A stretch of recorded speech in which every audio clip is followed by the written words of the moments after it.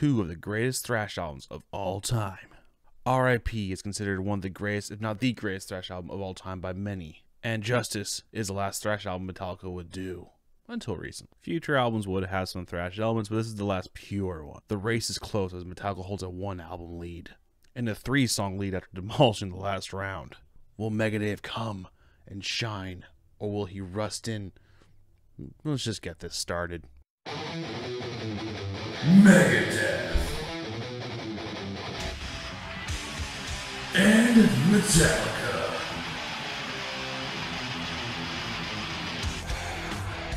The one scrappy underdog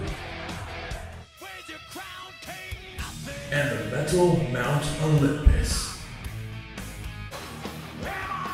Two of the greatest metal bands of all time. And one idiot on the internet will pit these two juggernauts head to head, album to album, song to song, to find out who truly is.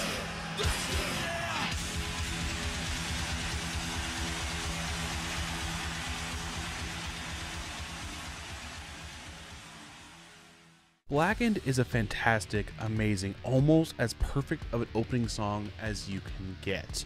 However, remember how I said there's only one song that could beat Master of Puppets? Yeah. Holy Wars is just simply a perfect song. It's the thrash stairway to heaven. The pinnacle of an evolving structure instead of following the standard formula. In another way saying, 1-0 Megadeth. The Shredaholics anthem against the Justice System anthem. One of the most fun songs to play in Guitar Hero. Hangar 18 manages to keep the Nick Menza conspiracy theory lyrics to a minimum and just lets Marty and Dave just glow. It's so well known, in fact, that even my non-metalhead, non-Megadeth huge fan sister knows every Hangar 18 solo by heart. It came on in the car and she was singing with it. So proud. Justice is a solid song. However, I think it could have been shortened a little bit. It's a song I do listen to on occasion, and if it comes on shuffle, I don't, skip it, but I don't go seeking it out. You gotta love that pedaling opener for Beholder.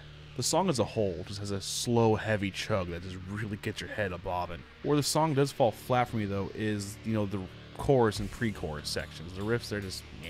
The vocal melodies, though, are a great contrast. Take No Prisoners, takes no prisoners. You should see the pits that this song generates. The riffs aren't complex, but they're flying right at you. It also just doesn't overstay its welcome. It gets in, thrashes your face off, and bounces.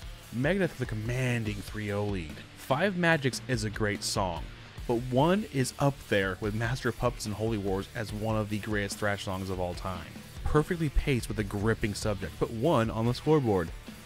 Between the haunting bass opening to some of my favorite Megadeth riffs, Poison Was a Cure is a thrash-tastic time that if you're trying to speed up your playing, is a great song to learn. The Shortest Straw has one of the best Metallica choruses. And the song itself is a good competitor to go against Poison. Good enough to be the antidote? I'd say yes. Its riffs and transitions are smooth and undeniably great, containing one of the most intricate main riffs, and one of Marty's best solos that seamlessly flows into Dave's. Lucretia is a sleeper on an album or on many other albums would have been the mainstay. Harvester of Sorrow is one of my favorite riff melodies. Really just melodies overall. This is one of those tracks that just kind of gets stuck in my head overall. Lucretia was very, very close to taking this one, and part of me really wants it to, but it will feel sorrow.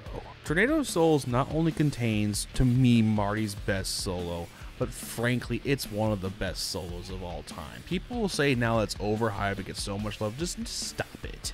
Now, yes, when people make fun of Dave's voice, this is the song people really point to, especially live.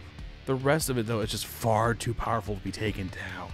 But man, Frayed Ends comes so close. This song has great potential to take down Tornado, but it's a bit too bloated, especially towards the end of it. Megadeth back on top. Is Dawn Patrol just a bassist, chunky, wet dream? Yeah.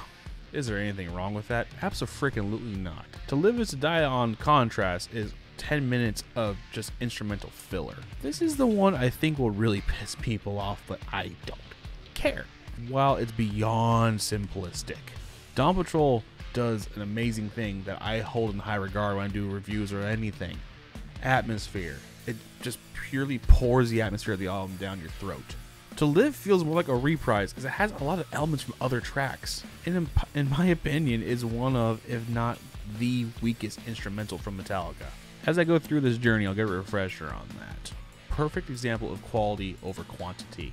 With this win, Megadeth takes the round, but there's one more track. Closing out, we get the chaotic title track, Rust in Peace, Polaris, and the Cat.